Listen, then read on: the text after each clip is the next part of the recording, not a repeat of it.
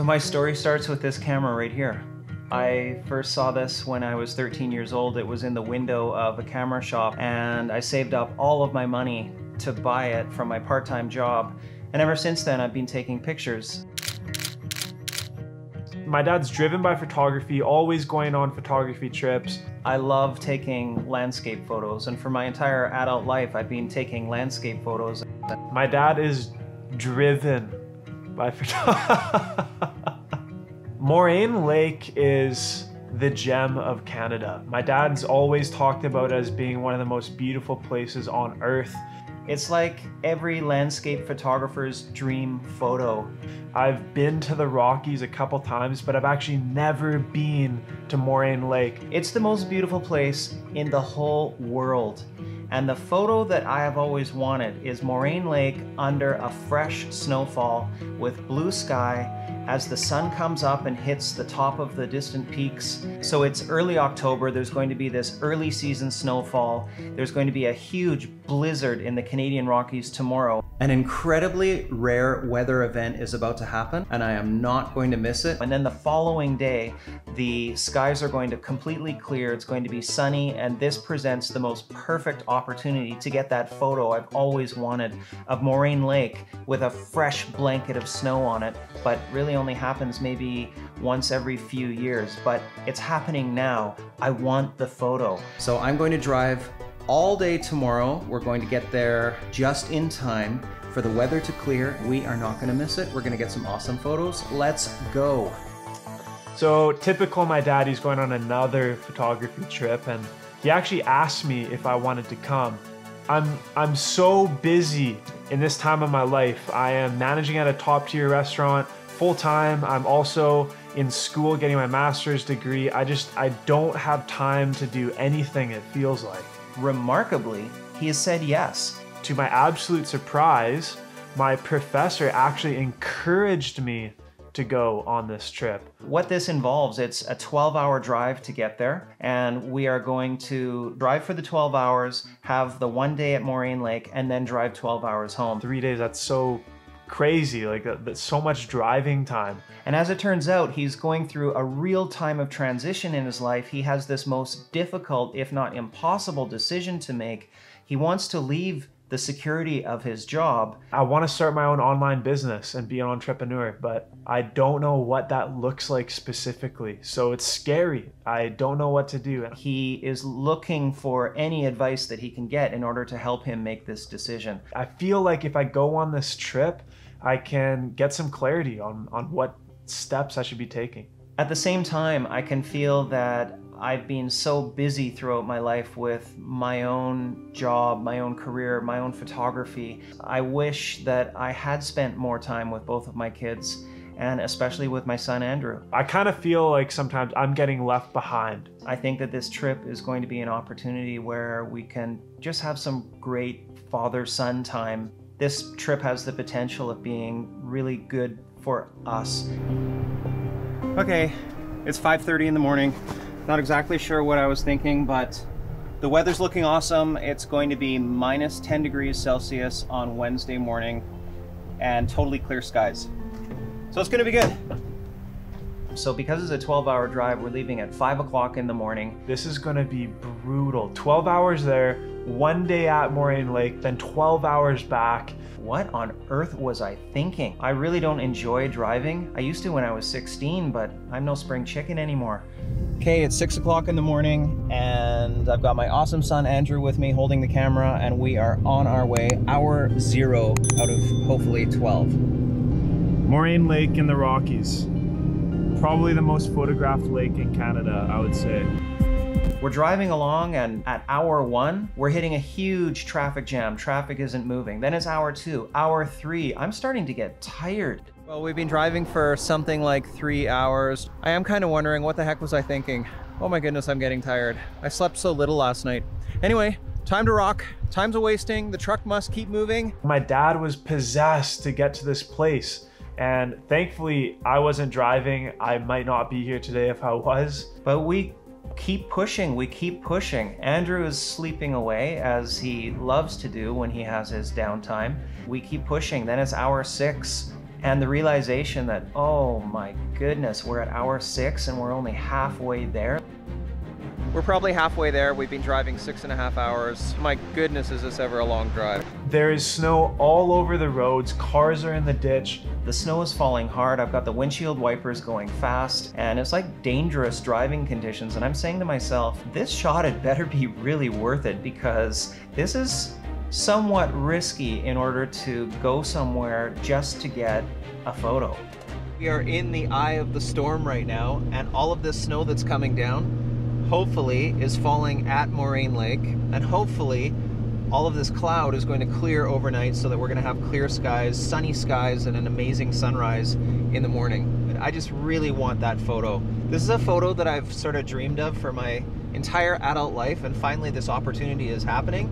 I want this to turn out. I really hope it works out. Finally, we're at hour 11.5, and we roll into the little bit of civilization that's about half an hour before Moraine Lake. So we've arrived at the road to Moraine Lake, and here's this man telling us that we can't go any further. It's fully closed. And worst of all, they only close it an hour earlier.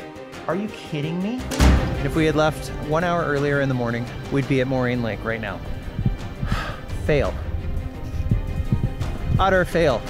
So Andrew and I are sitting in the camper. We're talking about what we should do. We've come too far to allow the trip to fail. So we're willing to hike uphill 3 hours first thing in the morning in order to go get this shot.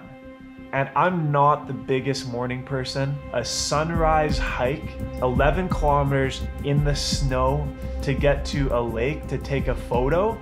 It's not really my cup of tea, but it's something I'm willing to do for my dad because he wants his shot. I am feeling like this trip is just a failure, that we're not making it. And we talk about the possibility, well, why don't we hike in the morning? The downside of that is that we won't make it in time for the sunrise, but we're going to go for it anyway. So our plan is that we'll arrive first thing in the morning at the roadblock at 5 a.m., talk to whoever is there and see if they're going to let us in. But the trip just can't fail. The next morning comes, oh my goodness, I just felt so beat up, like I'd been run over by a train because of that 12-hour drive the previous day. So it's 5 a.m. in the morning. We wake up. We pack a lunch, we pack our backpacks, prepared mentally for the 3-hour hike. I stopped in front of the roadblock.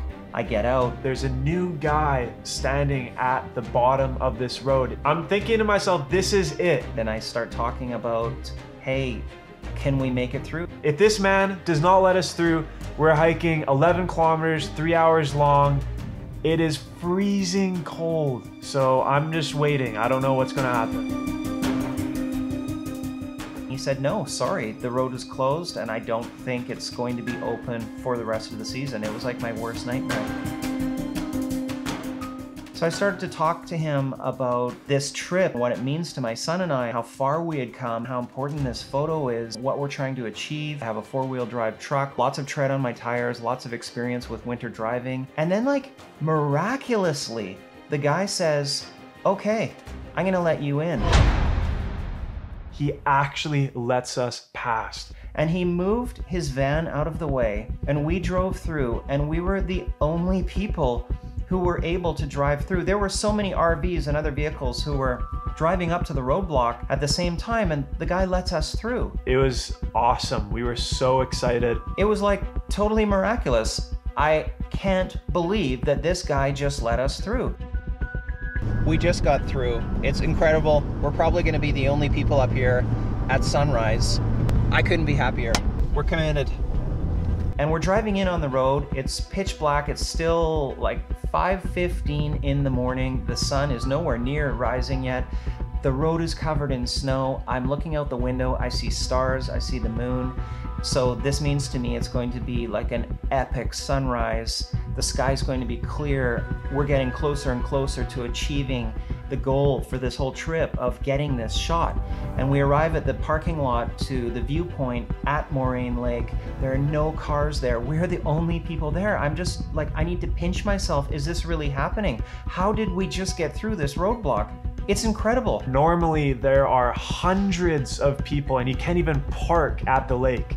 So it was insane that we were up there all by ourselves. We start to hike to the viewpoint. The sky is clear, it's still dark. I can hear that sort of crunch, crunch, crunch under the dry powder snow under my feet as we're walking in the direction of the viewpoint. Everything was just working out so perfectly. I couldn't believe it was really happening. We did it. This is it. So we just parked the truck. Sunrise will be in about 45 minutes. There's fresh little crystals of snow falling off the trees. Like, if ever this was a time when so many things aligned to work out so that we can be here for this morning and this sunrise, this is it. This is like, it feels like it's once in a lifetime to me. It was literally myself and my dad. And then we get to the top where the viewpoint is. And we're standing there. The sun is not up yet. It's just getting light. And it's like, wow, this really is going to happen. But then, of course, there's one more barrier to that perfect shot, and it's the wind. It's always the wind. There were ripples on the lake because of the wind, so we couldn't get a perfect reflection shot. This meant a big deal to my dad. And sure enough, the wind comes up and creates a whole series of ripples on the lake, so there's no reflection. And a Moraine Lake photo depends upon the reflection. After we've come so far and after everything went so well in the morning, how is it that this wind can ruin the shot? So I set up my camera on the tripod. I'm shooting as the sun rises, and it's a beautiful sunrise. The sun is just hitting the tops of the mountain, but still that darn wind is causing these ripples on the water, and I wasn't getting that perfect Moraine Lake reflection. I got pretty bummed out thinking that this isn't going to happen, and my dad was very disappointed because this is the purpose of the trip. He wants this shot. I shot a panorama, a single row pano, a double row pano. I put my dark filter on the lens to try and smooth the water out. Nothing was really working. I wasn't getting the shot.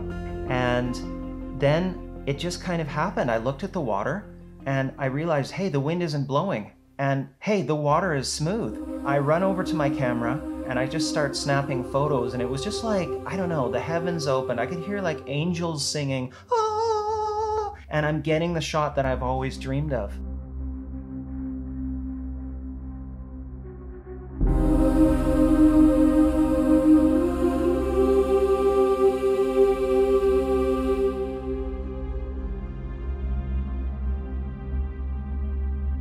It was just one of those moments that everything was coming into alignment just so perfectly. So it happens, and my dad is just jumping for joy. And there I was, completely alone with my son. I don't know if I've ever seen him happier.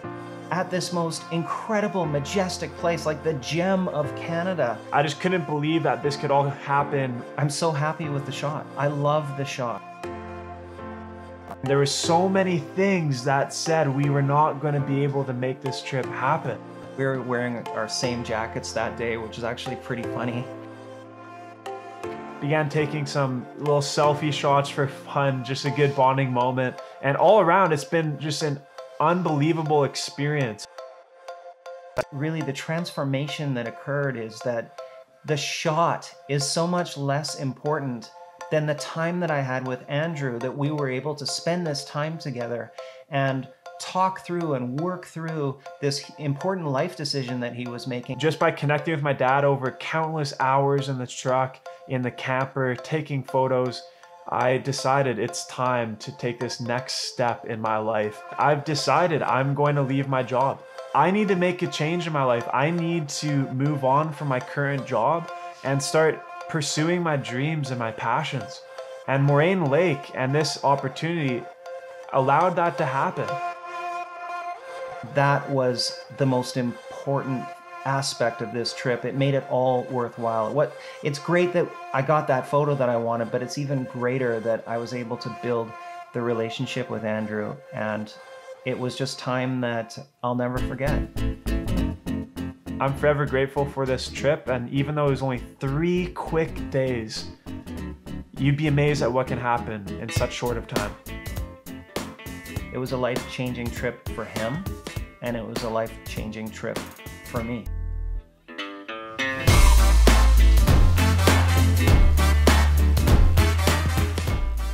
My dad takes this photography stuff very seriously, so if you have not, make sure you subscribe to him and follow along. Okay, so I just found a somewhat unique shot of Moraine Lake. Okay, so there's Andrew enjoying the downtime. Just had the best nap of my life. Best nap of his life.